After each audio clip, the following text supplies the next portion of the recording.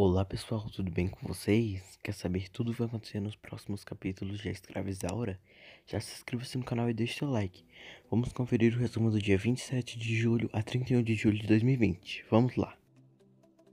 No capítulo 207, segunda-feira, 27 de julho, Álvaro acalma sua mãe, dizendo que faz muito gosto da relação entre ela e Gabriel. Bernardo sai para o garimpo, com os quilombolas. Seu Sebastião fica preocupado com o julgamento de Helena. Geraldo busca Helena. Martinho vai até a fazenda conversar com Belchior sobre a morte de Leôncio. Rosa tenta ouvir a conversa dos dois. Branca pensa colocar sonífero para Álvaro dormir, ao lado dela. Tomás e Miguel recebem um bilhete anônimo, ameaçando os de morte, caso eles continuem investigando a morte de Leôncio. No capítulo 208, terça-feira, 28 de julho, começa o julgamento de Helena. Álvaro jura fidelidade a Isaura. Martinho confessa a Belchior que não sabia nada sobre a morte de seu chefe, mas agora descobriu tudo. Belchior se apavora. Rosa diz a André que não conseguiu ouvir toda a verdade entre Martinho e Belchior. O comandante Santana pede para que Isaura confesse seu crime. No capítulo 209, quarta-feira, 29 de julho, Perpétua lê uma história para Pedrinho e Maria. Seu Sebastião testemunha a favor de sua filha. Joaquina desconfia que Rosa saiba quem é o assassino.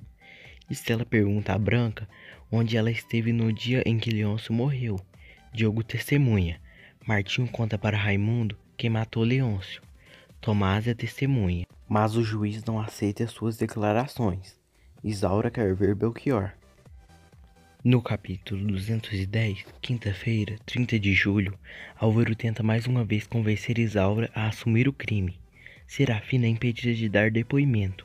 Raimundo e Martinho planejam arrancar dinheiro de Belchior. André tenta descobrir o que Rosa sabe sobre a morte de Leôncio. O promotor pede a condenação de Helena.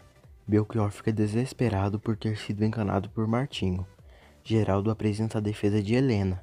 Eugênia depõe e conta que Dr. Paulo tentou matá-la. Gabriel rouba um beijo de Perpétua. No capítulo 211, sexta-feira, 31 de julho, Helena é absolvida. Belchior bêbado ameaça matar João e Joaquina. Branca paga Rosa para deixá-la entrar na casa de Álvaro. Martinho manda um recado a Malvina, dizendo que sabe quem matou Leôncio. Miguel recebe uma carta de ameaça. Perpétua flagra Rosa limpando a arma que era de Leôncio. Sebastião, Gioconda, Geraldo e Malvina vão ao encontro de Martinho. Perpétua chega na casa de Álvaro. O comandante diz que está certo que foi Isaura que matou Leôncio.